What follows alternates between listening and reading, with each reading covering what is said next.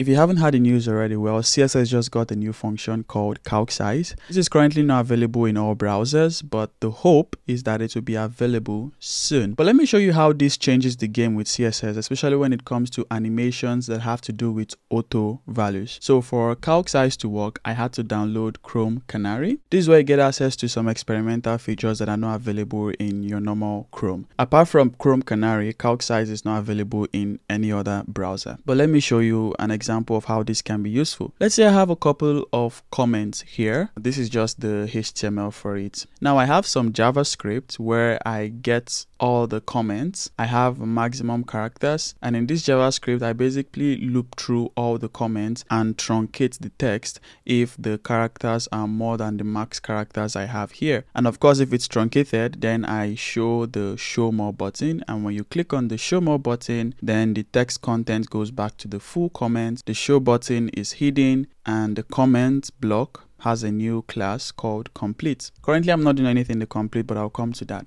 Now when you click on show more, well, we have the full comment, same thing here, and same thing here. Now one way we might want to improve this is to animate the text, so that by clicking show more here, the remaining items do not just jump at once, but they gradually shift down. Now if you want to add simple animations in CSS, you can use transition. So here I have transition height, and I want this to take 300 milliseconds. But as you see here, it doesn't still work. Even when I click on this, there is no transition. Now the reason for this is, by default, this comment has a height of auto. When we click on show more, which means the comment is now complete, it still has a height of auto. And when it comes to animating between auto and auto, CSS doesn't know what to do, because what exactly is auto? You don't know the fixed size. So the only way your animation can work is if you don't use auto. So for example, instead of having a height of auto, I would have a height of 100 pixels, which looks like this. The reason why I'm using 100 pixels is because if I use 80 pixels, you can see that this text doesn't have the show more button visible anymore. But if I use 100 pixels, then any text that has 3 lines will still have the show more button. And then when the comment is complete, I can have a height of 200 pixels. This way, when I click on show more,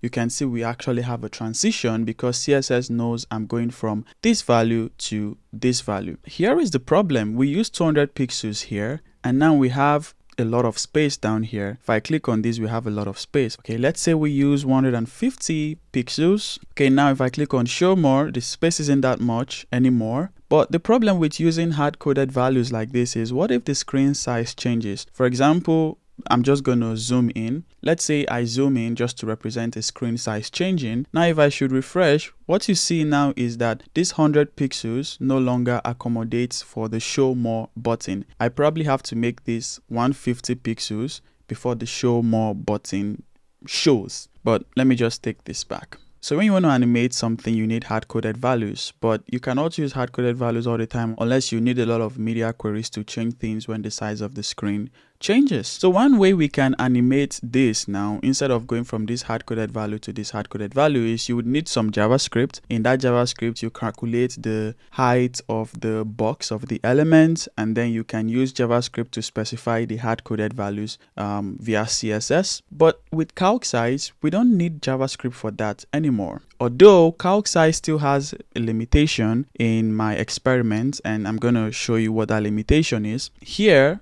we can have auto, and here we have height of 100 pixels. Now when I click on this, it goes to auto, but like I already said, CSS cannot animate to auto. So now we can use CALC-SIZE and pass auto here. And now what CSS is going to do is that it's going to calculate the size of that auto based on the screen, based on the box model of that element. And now if I should refresh, we have this. Now when I click on this, you see I have that animation, because CSS calculates the size of auto, and whatever that size is, let's say 500 pixels, that can be represented here, and that way CSS can transition from this to this. So this is one way CALC-SIZE can be useful when you want to transition from a fixed value to an intrinsic value like auto. Now here is one limitation of CALC-SIZE, and I'm really hoping that before this is finalized or released to different browsers. I really hope that this can be improved. Now, when I have a height of 100 pixels, it works fine on this screen, but like we saw before, if I zoom in, height of 100 pixels no longer works. But then if I use auto here, now I'm not having a fixed height. The auto can accommodate for the show more button. This is the problem. If I use CALC-SIZE here and I pass auto, if I click on show more, you can see I lose that animation. So CALC-SIZE works here, but it doesn't work here. I mean, CALC-SIZE as it is currently, it's already a game changer, but if this can also be improved, then it will even be a bigger game changer. My experiment, again, I might be wrong, let me know in the comments. CALC-SIZE can only go from a fixed value to an intrinsic